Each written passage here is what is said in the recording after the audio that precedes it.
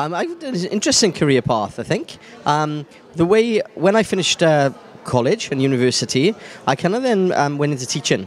So I started in school, and I kind of didn't really enjoy secondary school. I think it was okay, but I was more sporty. I'm more interested in kind of other things and things to do with my hands and making things. So technology, more of a kind of physical kind of environment captured me.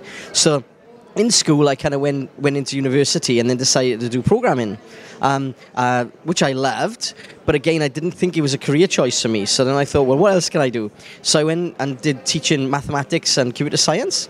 So course to do that in university, to extend my university time a little bit longer as well, because I was really enjoying the kind of social aspects of university. And then from there, I went on to actually have a job as teacher of mathematics and computer science in school.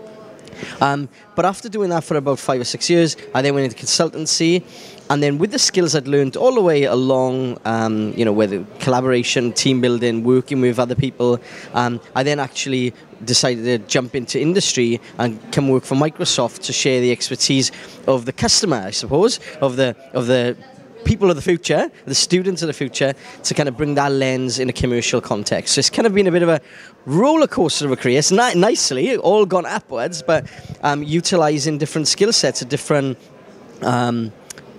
jobs and kind of industries to kind of get where I am now. And again, the path's uncertain for me for the future. Where do you end up? And I'll utilize the skills I've got now for my next level of my career.